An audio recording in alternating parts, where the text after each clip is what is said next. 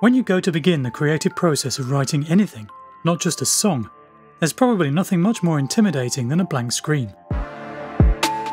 Getting something onto the page to kick off the process can often be the hardest part.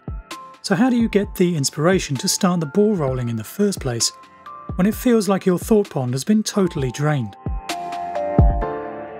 This month I'll be looking at a great trick to get your creative juices flowing when you find yourself with a rare window of time to write, but of course all that ends up happening is you stare helplessly at your door's empty tracks area as the minutes tick by.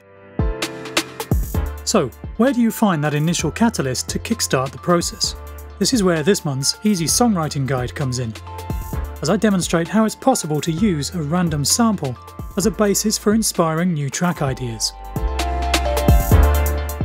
The first thing to do is to find a source sample to base your initial idea on. This could be anything random you've found on your hard drive or recorded yourself, but ideally something that features some kind of melodic content, like a chord change or two. For instance, I found this melodic guitar sample from a Ray Russell guitar sample pack found on an old CM cover disc.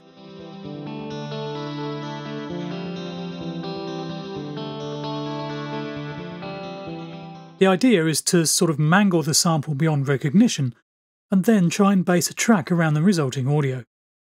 So the first thing I'm going to do with this audio file is reverse it.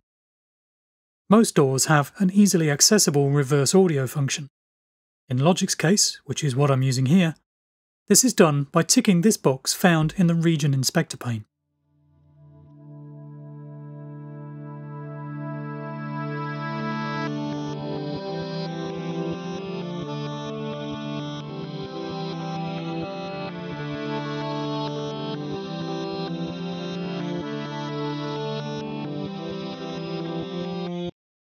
Next, I'm going to trim the reversed region to 4 bars in length by making sure that the audio's original start point, which is now the end of the region, finishes on a bar line, and then drawing back the beginning of the region to give us the correct length.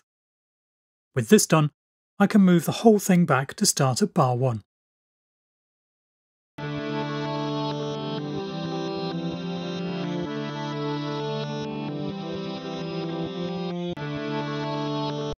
Slowing a sample down to half time, or lowering the pitch, can provide alternative inspiration if you're going for a more moody feel.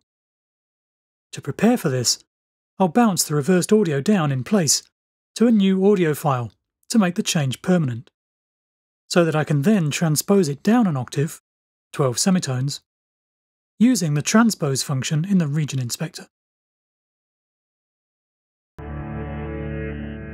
When you transpose audio in Logic, it automatically enables Flex and Follow, so that the transposition doesn't affect the timing of the audio.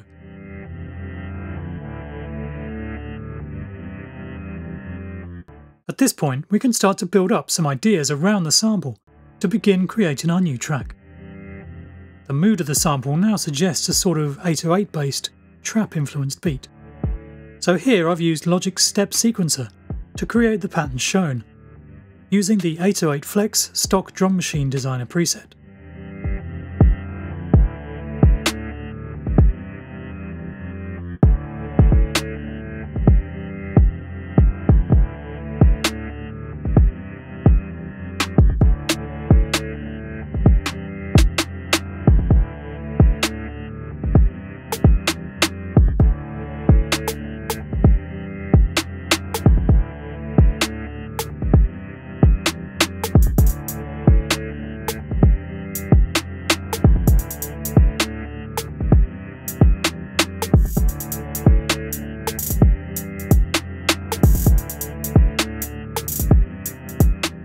We can enhance the moody vibe of the track a little bit, and at the same time add some rhythmic interest by judicious use of reverb and delay effects.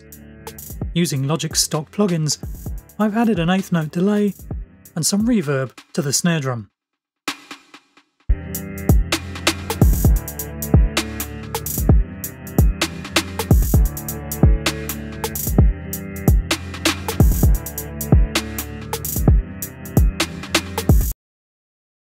Plus a splash of additional reverb on the sample itself.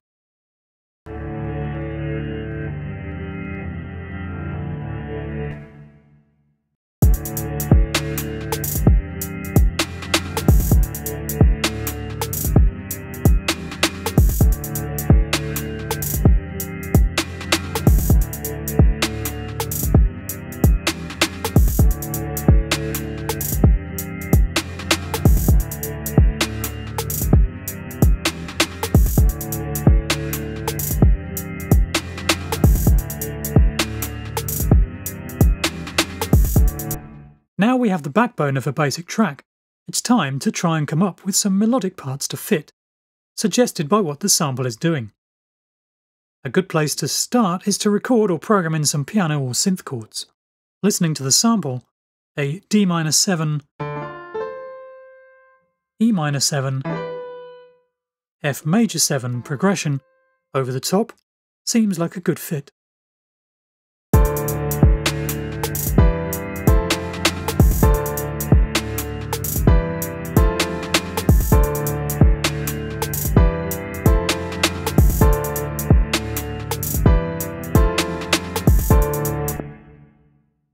If you don't know the chords, remember that they don't have to fit exactly, just play what you imagine might sound good over the top.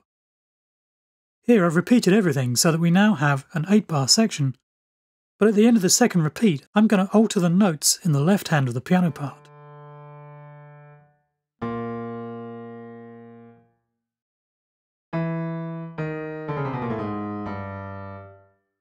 Which has the effect of changing the chords to B flat major 7 add 9, G major, and C6 add 11.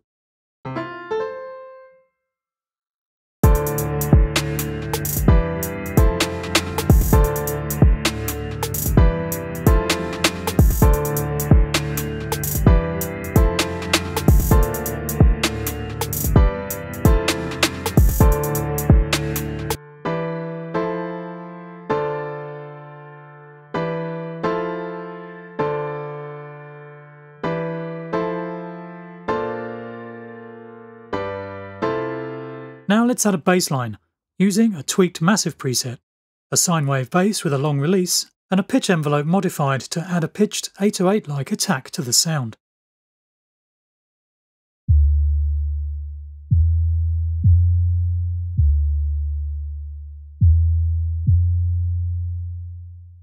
The part simply reinforces the root note of the chords each time they change, backing up that shift in the left hand of the piano part at the end of bar 8.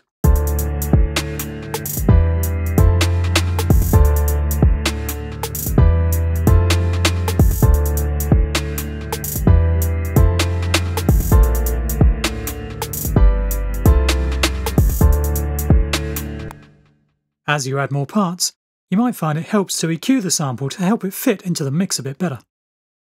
I'm using a standard Logic Channel EQ plugin to clean up what's now a bit of a clash in the low end due to that altered bass note.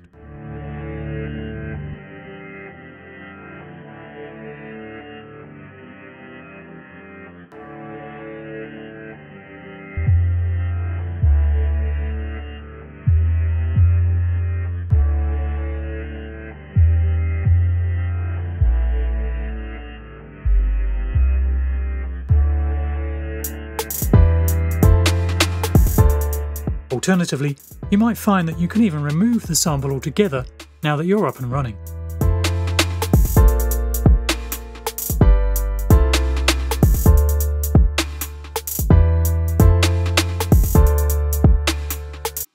Now we're well on the way to a completed 8-bar song section, I'll add in a couple more synth parts to build up the track some more.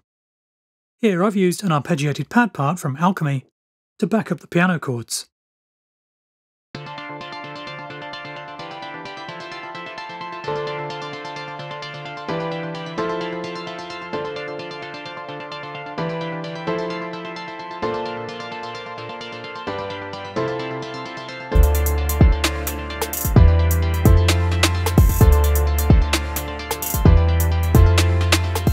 Plus a call and answer style bell melody and breathy vocoder-like stab, courtesy of Arturia's Pigments.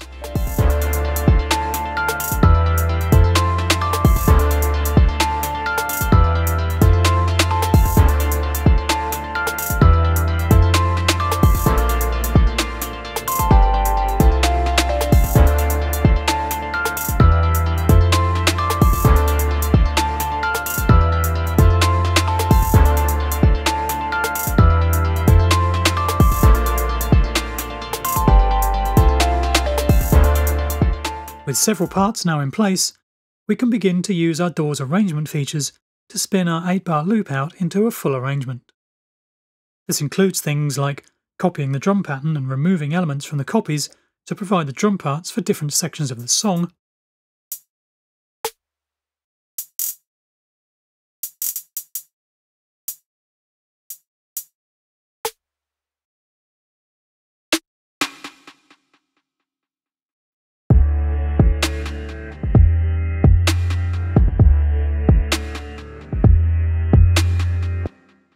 and trying out different combinations of the parts we've added.